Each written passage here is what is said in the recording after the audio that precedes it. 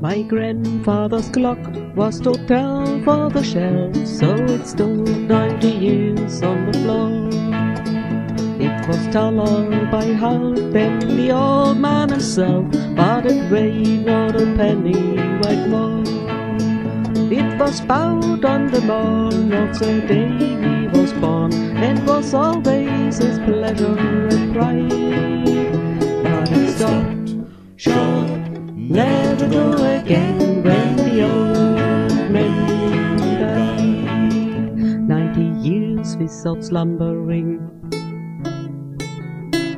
it life's second numbering. But it stopped short, never go again, when the old man died. In childhood and manhood the clock seemed to know, and to share both his grief and his joy. For it struck 24 as he entered to the door, with his blushing and beautiful bride. It was bowed on the morn of the day he was born, and was always his pleasure and pride. But it stopped short, never to again, when the old man died. 90 years without slumbering,